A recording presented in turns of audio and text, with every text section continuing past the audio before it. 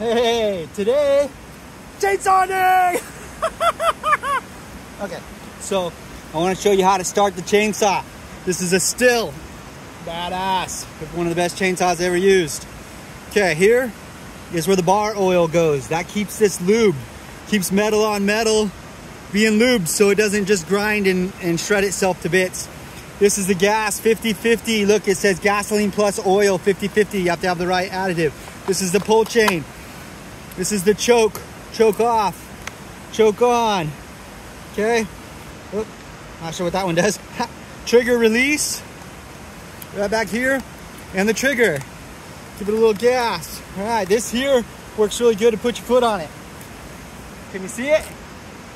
All right, how about let's put it out here. Can you see that? Okay, let's adjust it. You're gonna see me start a chainsaw.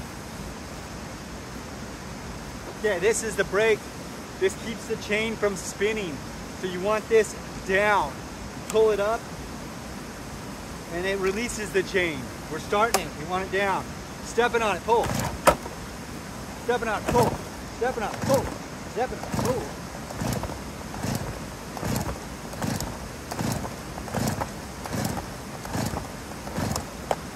Okay.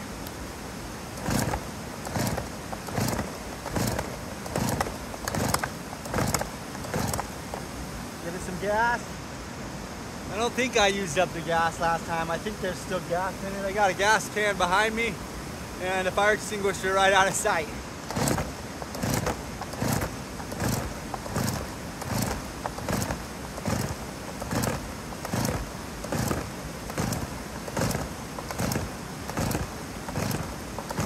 Oh, why did I wear so much warm clothes today?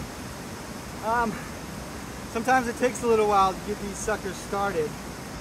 So you gotta give it some time. It's been a little while, so.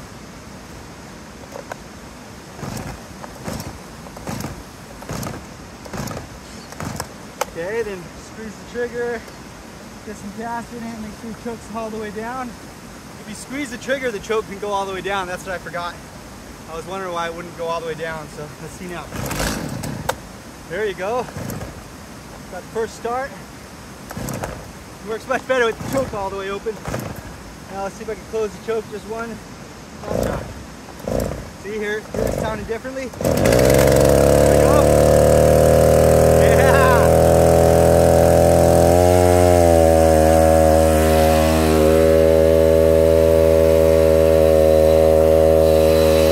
You want to let that warm up for a while, you know?